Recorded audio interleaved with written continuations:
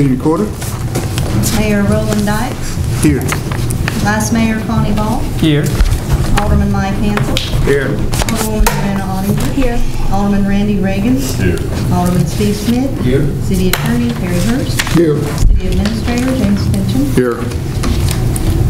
Thank you, Tina. A copy of the minutes from the regular session of September 12th, 2023 has been in your packet. You've had a chance to peruse those. We'll entertain a motion to approve those minutes as presented. Motion. Second.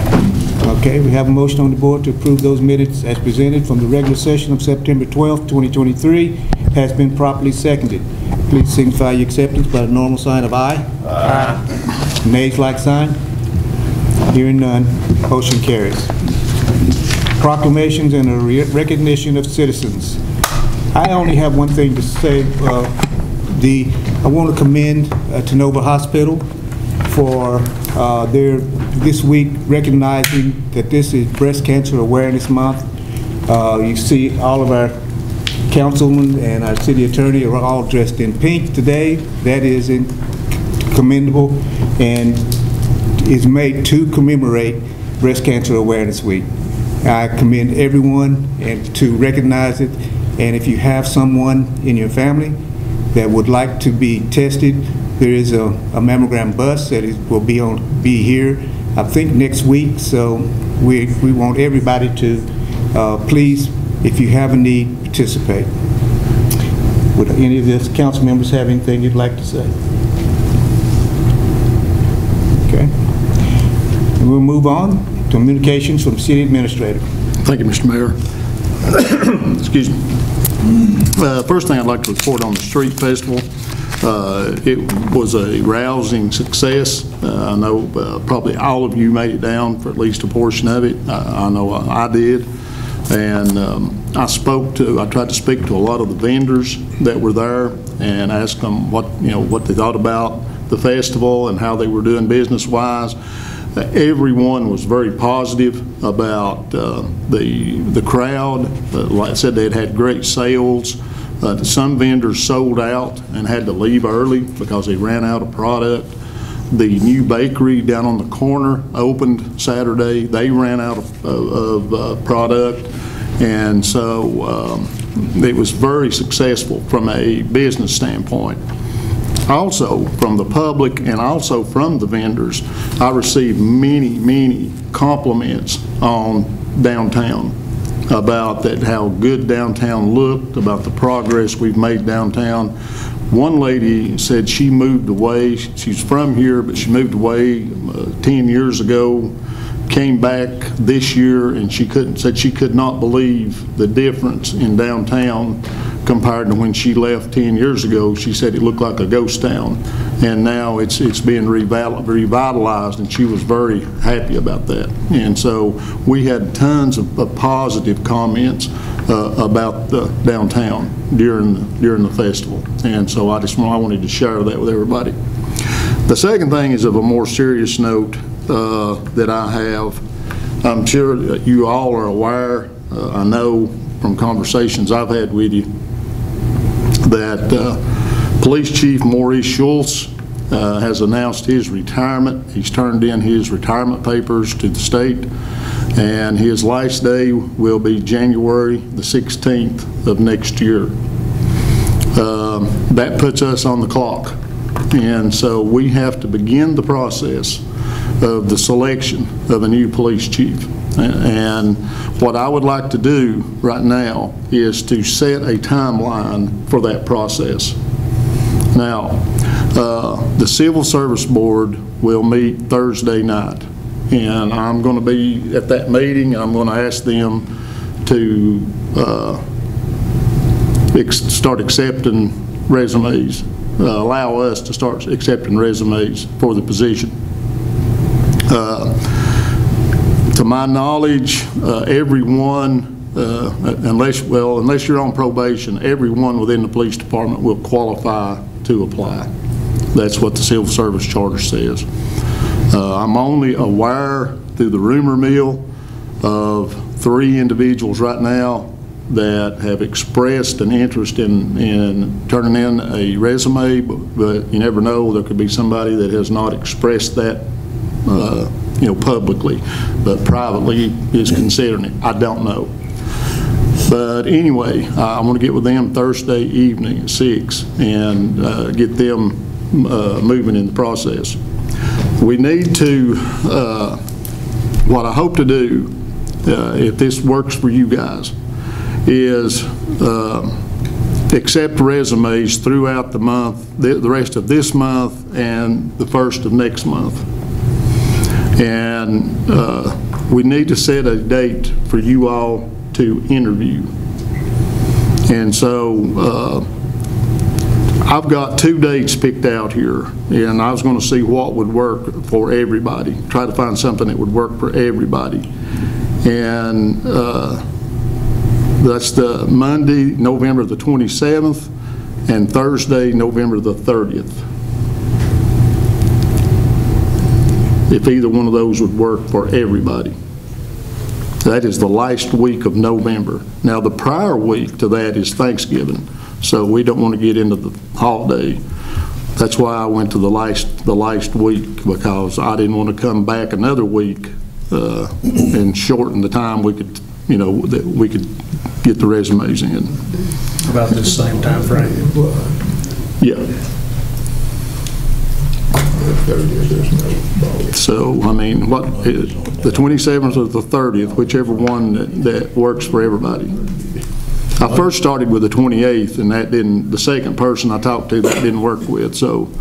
Those 2 dates, the 27th is the only day I'll be in town. I'll be in Franklin the 28th, 29th, and 30th. Yeah. 27th works for me. Works for me. Does the 27th work for everybody? At 5:30?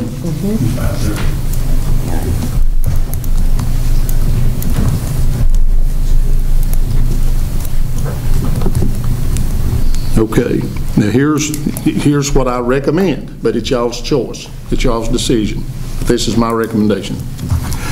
That of course we've got that set to interview the last Monday in November. That way we could have it on the agenda for the December meeting to appoint, for you all to appoint.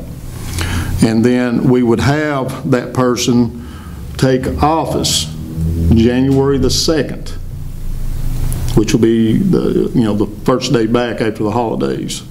Now Maurice is working the next 2 weeks. So that way they would have 2 weeks to be with him, for him to kind of brief them and for the answer any questions they have, to assist them in the transition into the office. And then on January the 2nd, take office at midnight on January the 16th. And be after that, at midnight on January the 16th, they would be officially in charge. But Maurice would still be in charge until then. They would be in office, but they would not be in charge. They would be working under his tutelage for those first 2 weeks. And then when he effectively goes into retirement at midnight that day, then they would assume the mantle, and it would be their baby. Does that work for you guys? Do you think 2 weeks is enough? Well, do you think 2 weeks is enough time for you to show someone everything? What you're going to get into. Now, I'm not trying to just jump in front of his answer, but the reason I did it that way is because you're in the holidays. Gotcha. You're going to have 2 weeks of holidays. And so, I mean, you're going to make, you're going to, if the holidays weren't there, I agree with you. If the holidays weren't there, I think it would have been good to go ahead and let them start, within a short period of time after the December meeting. But you get into 2 weeks of holidays when a lot of people take off, and a lot of times Maurice takes off. And so that's the reason I went beyond January 1st, because of all the holidays. But now he might have a different answer for that. I'm in the office most of the day, those days anyway. I try to be in my office.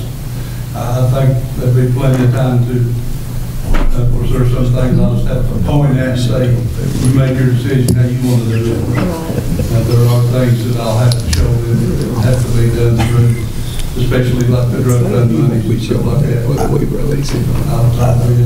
I think so. Okay.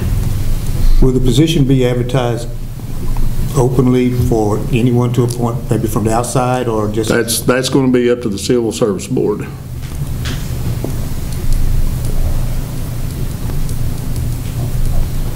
That's going to be discussed Thursday night.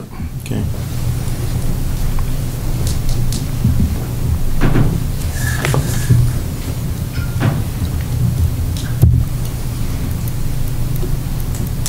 We have researched the charter. Terry and I have looked at it to see what the options are, and we are going to, or Thursday evening, I'm going to express what the options are as we see it through the charter and give them copies of the charter, which they already have, but may not have it with them that night, and see where it goes.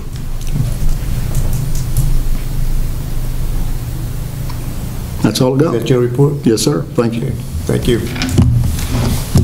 All right, do we have any reports from committees, members of council, or other officers? Hearing none. We move on to item 8, which is old business or unfinished business. And item A is consideration of second reading of ordinance number 2023-13, budget amendment for the city of Newport. And Mayor, that is ordinance number 2023-13, an ordinance of amending the annual operating budget and capital program of the city of Newport, Tennessee, fiscal year 2023-2024. Second reading. This is on second reading. Council, you've heard the ordinance, heard the reading. What's the board's pleasure? Motion to approve. Second. Okay, we have a motion on the board. It's been properly seconded for consideration of second reading of ordinance number 2023-13, budget amendment for the city of Newport. Okay, we need a roll call. Alderman Mike Hansel. Yes. Alderwoman Luana Ottinger. Yes. Alderman Randy Reagan. Yes. Alderman Steve Smith. Yes. Vice Mayor Connie Ball. Yes. Motion carries. Mayor, if I could interject, we missed a appointment to a board. Oh, did I? Yeah, I did. I should have caught that myself. Sorry. Yeah, don't let it happen again. Get you a good lawyer. Yeah. Item 6 is the appointment of boards, commissions, and committees. And item A is consideration of reappointment to the Newport Housing Authority, Mr. Richard Harwood. I make a motion to reappoint Mr. Richard Harwood to the board. Second. We have a motion then to reappoint Mr. Richard Harwood to the Newport Housing Authority. It has been properly seconded. Please signify your acceptance by the normal sign of aye. Aye. And nays like sign. Hearing none, motion carries. Since I got ahead of myself here, we'll move back to the old business. Item B is consideration of the second reading of ordinance number 2023-14, budget amendment for Newport Grammar School. And that's ordinance number 2023-14, an ordinance of amending the annual operating budget and capital program of the city of Newport, Tennessee, fiscal year 2023-2024 for Newport Grammar School. Heard the reading. What's the board's pleasure? Motion to approve. Okay, we have a motion on the board. It's been properly seconded for consideration of the second reading of ordinance number 2023-14, budget amendment for Newport Grammar School. We need a roll call. I'm sorry, Stephen. Alderman Mike Hansel. Yes. Alderwoman Luana Ottinger. Yes. Alderman Randy Reagan. Yes. Alderman Steve Smith. Yes. Vice Mayor Connie Ball. Yes. Motion carries. Item 9 is new business. Consideration of first reading of ordinance number 2023-15, budget amendment for Newport Grammar School. and that's ordinance number 2023-15, an ordinance of amending the annual operating budget and capital program of the city of Newport, Tennessee, fiscal year 2023-2024 for Newport Grammar School. We heard the reading of the ordinance. What is the board's pleasure? I'll make a motion. Second. Okay, we have a motion on the board. It's been properly seconded for consideration at first reading of ordinance number 2023-15, budget amendment for Newport Grammar School. We need roll call. Alderman Mike Hansel. Yes. Alderwoman Luana Audington. Yes. Alderman Randy Reagan. Yes. Alderman Steve Smith. Yes. Vice Mayor Connie Ball. Yes. Motion carries. Thank you. Item B is consideration of resolution number 2023-06, authorizing the City of Newport to participate in the driver's safety grant through public entity partners. This is a grant that we have applied for many years through public entity partners, all the way back when they were TML. And so it is a grant that, and the insurance wants you to do this, so they put a funding mechanism in place that allows you to help pay for it. And that is, they like for you at least every 2 years to run everybody's driver's license and get their driver's record that drives a city vehicle to see if there's been any changes in their status since the last time. So it's something that we've applied for many times in the past. All right, heard the resolution. What's the board's pleasure? Motion to approve. Second. Okay, we have a motion on the board that has been properly seconded for consideration of resolution number 2023-06, authorizing the City of Newport to participate in the driver's safety grant through public entity partners. Please signify your acceptance by aye. Aye. Nays, like sign. Hearing none, motion carries. Item C is consideration of the purchase of Newport Utilities property. I know where we were.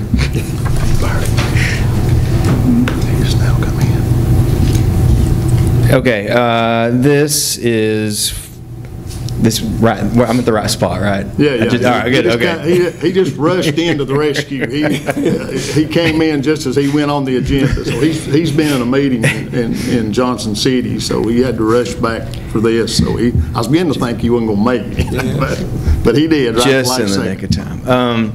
Okay, this is. I put the map in with the orange sheet there. This shows the Newport Utilities property down in the industrial park off Cope Boulevard. It's on the right if this water treatment plant is on the left, headed down toward all the industry down there. There's a structure on it that can't be used, so basically we're getting it at what it's appraised at, which is $10,000 an acre. The idea is that we're going to do a property swap / resale to Mr. Nayland, and he's going to relocate his business from the riverfront, which will move forward the development on Main Street as well as the riverfront. I would imagine that we won't complete the sale with Newport Utilities until we have the final agreement in place with Mr. Nayland, so that we're just not holding on to these 10-ish acres with nothing to do with them. And if for some reason, I'm just thinking like you guys and I think, if for some reason that our developer for Main Street did not move forward with their project because we don't necessarily have a contract that says that if this, then this, then we still would own the entire riverfront, giving us a lot of option on what we do with it at that point as far as cleanup. Tim's got design for Riverfront Park, so lots of options there. But this is just taking that next step so that we can procure the acreage from them and then continue and finish our negotiations with Mr. Nayland about doing a property swap. We're going to swap him acreage for what he's got for what we've got, and then he'll buy the remainder. And he's excited about it. He's had a real good year and a half, 2 years. He wants to expand his operation, and he can't where he's at, and that's good riverfront property over there that we need to be able to develop for, I mean, any number of things. So, you guys got any questions? You said the acreage was similar, but there is a part of it that would have to be purchased. So okay, over here you've got, Mr. Nalen's got a little less than an acre. There's a lady that he rents from, leases from, that where a lot of his stuff is on. Most of everything he's got is outside the footprint of his property. So there's 2 pieces of property over there we'd have to acquire. We're doing property swap with him, acreage for acreage, and he'll buy the remainder in the industrial park, and then we would have to then come to an agreement with the lady that owns the property next to his over here. But he told us from the get-go that whatever, and then you've actually had a conversation like, well, yeah, whatever he says, she'll do.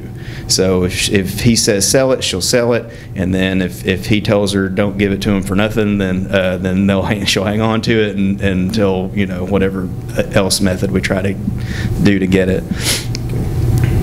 This is something that, you know, that was started actually under Scott Collins, was negotiating to try to do a property swap.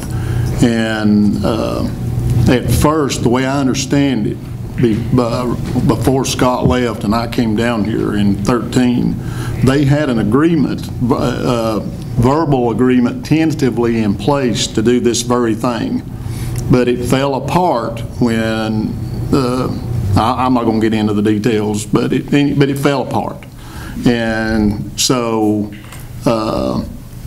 now we're back to it again. So this is something that we wanted to do 11 years ago, basically, and the negotiation fell apart. And so now it's back on track, and you know, hopefully it'll stay on track. You know, that's kind of where we are now. Yeah, this isn't an agreement to actually make the swap. We're just getting the property first, and then we'll have to bring the full agreement in front of you. You guys have to approve that we purchase the property before we can we have to own the property before we can make a deal. So, and that's what Gary was saying, that even if the deal falls apart again, this time we still have other options for the property. And according to the write-up, you would like the vote from council to be able to complete the transaction of land and complete negotiations? Right now you're telling me I can go and purchase the property from Newport Utilities if we get the agreement in place with Mr. Nalen. Like I said, I don't think we go buy the property in the industrial park that we don't necessarily have use for. Yeah. Okay, you've heard the presentation. What's the board's pleasure? I'll make a motion. Second. Okay, we have a motion on the board then to allow the transaction of land and complete negotiations to go forward. It has been properly seconded. Please signify your acceptance by aye. Aye. And nays like sign. Hearing none, motion carries. Thank you. Thank you, Gary.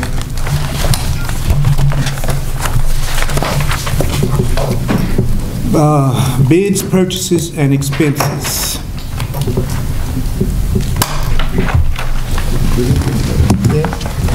Tim, you don't have anything there? I can say thank you for last week.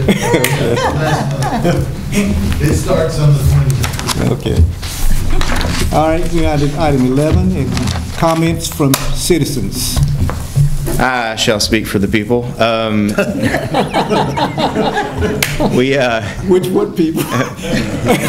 Oh, the folks back there, okay. Yeah, they're not here for anything controversial. That's usually if there's people here, there's somebody's mad about something. But I actually met with Raven, Monica and I did a couple of days ago. We had been approached about a potential event. It'll be the Saturday after Black Friday in conjunction with the Chamber's Shop Local initiative. Some of the downtown property owners and business owners and stakeholders in general have gotten together and sort of formed an informal group thus far of downtown merchants. And they were looking to do an event, and we sat down and had a conversation about what that might look like and what our role could be in it. And Monica and I thought that the event, while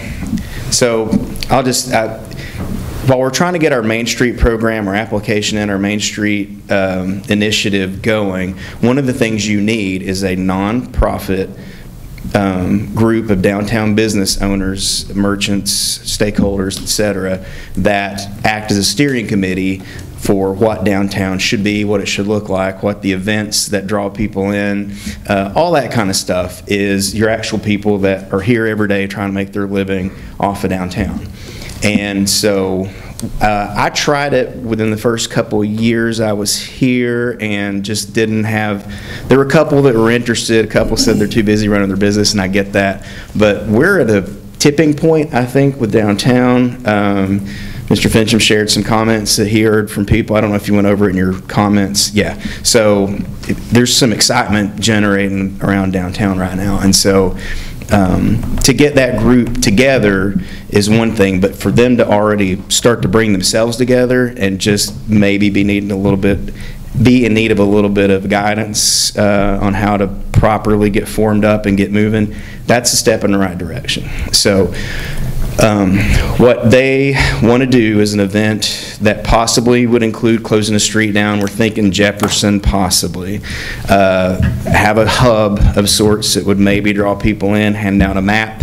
This is just right now we've got an idea and not much of a plan, but so we'll have you a plan next month.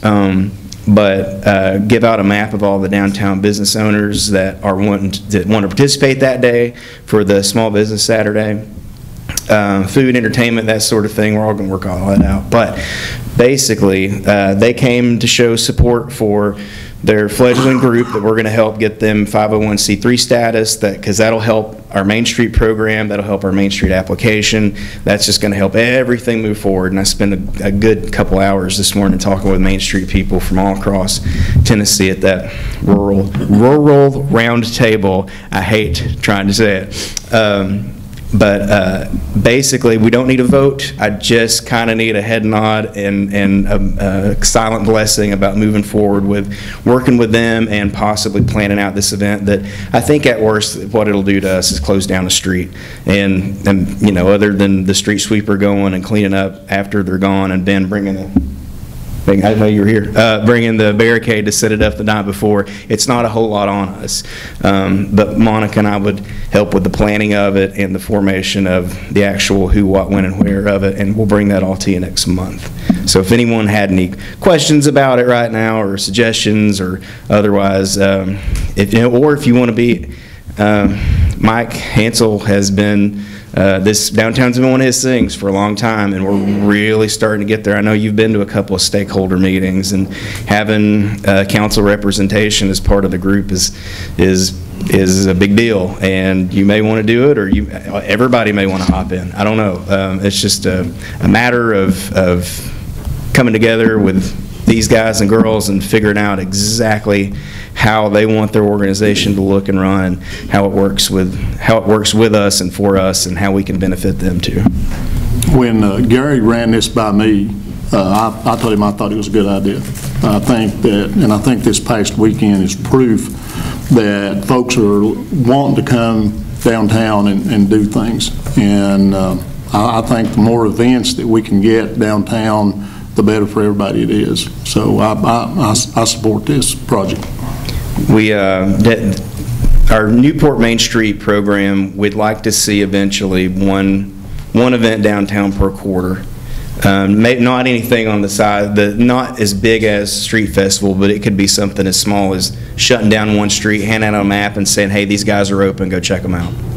But, we've met with, where do we go? Elizabethton's downtown people, or Main Street people. I'd met with Jonesboro's Main Street people, similar size communities, similar layouts downtown, and so we've got a lot of really good ideas, and we're fit the formula to work with what we've got, and and she's a type A to my type B, so when I say, oh, I wish they would do this, she'll say, hey, could you do this, please? And then, it gets moving forward better than me just standing back going, man, I hope they just do that, because I ask them nice. One thing I noticed with the street festival, even far back as the Christmas parade, people were parking far off to come to it. And I think when people do that, that makes a statement. It's something that they want to do. So keep it coming. Yeah, that came up Monday because too. They did a fantastic. Yes, sir. I hear it all the time from people that don't know better to say, I don't think we ought to parking, but we do. I haven't done an official parking study, but right now we do. Now, when we add density, when we build new buildings and rehab existing ones over here from Woodlawn over toward Woodlawn heading west, and yeah, we're possibly going to need more parking. But that just shows you, people will park down, half a mile to walk to something. We don't have to park right in front of where we're going anymore. Those days are behind us at this point. I saw Saturday, people parking at Walgreens and walking down to the street festival all the way through town to get to it. And one group was like a family of 5. It was a mom and dad and 3 kids. And I watched to see when they got out on the sidewalk. I didn't stay, they went all the way through town, but they kept going. They were going on by the Long Johns as I drove away. They were going down, and nowhere else they could be going. When I left Saturday, there were people actually starting to park at the ConAgra parking lot and walking that far. Yeah, Food City was completely full when I came through Saturday. I wanted to get so big I have to charge people to park in my yard near the park. Like, I think that's where we're headed, and I'm okay with it. Maybe we'll accomplish that. Any other questions? Yeah, unless somebody just tells me absolutely not, then we'll move forward. We good with that? All right. Thank you all. Look like you got the head nods, so. Okay, are there any other comments from citizens? Mayor, I'd just like to say that I think my wife and I deserve a long-distance travel award. We rode 180 miles on a motorcycle from Miller, Georgia to come to the street festival. Well noted, and we'll pass it on to the chamber partnership. Any other comments? If not, we'll entertain a motion to adjourn. So moved. I'll second our move. We are adjourned.